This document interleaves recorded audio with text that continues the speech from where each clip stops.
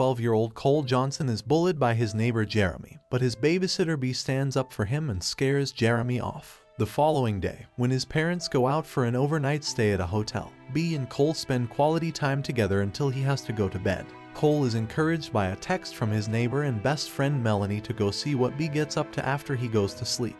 To his surprise, he sees what looks like B and several of her high school friends, Max, John, Allison, Sonia, and Samuel. They are playing a game of truth or dare formatted as a game of spin the bottle.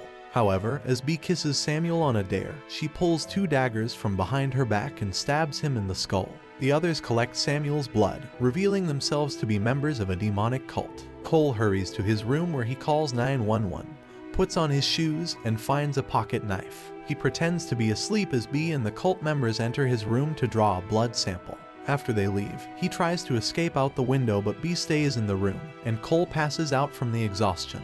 B and her cult question Cole, while fending off his questions by saying it was a science project. When the cops arrive, Max kills one with a poker, but the cop accidentally shoots Allison in her breast, whereas B and Max kill the other cop. B forces Cole to give them the police code to call off the other cops. While Allison complains about being shot, Cole rushes up the stairs.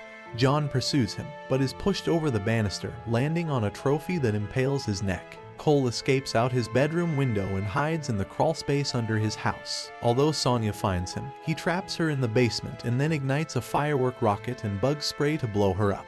After showing appreciation for Cole's ingenuity, Max chases Cole up the old tree house.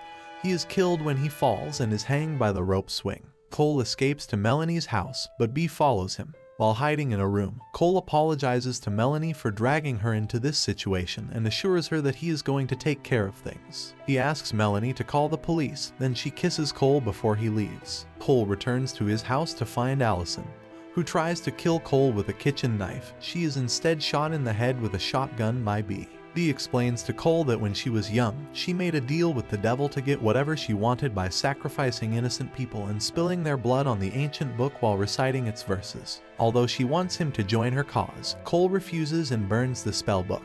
He rushes to Melanie's house to take her dad's car and drives it straight towards his house while B fixes the book in the living room. After crashing into her, they have one last emotional farewell before Cole climbs out of the wreckage. As the police and emergency crew arrive, Cole tells his parents that he no longer needs a babysitter. Later, a firefighter going through Cole's house is attacked by B.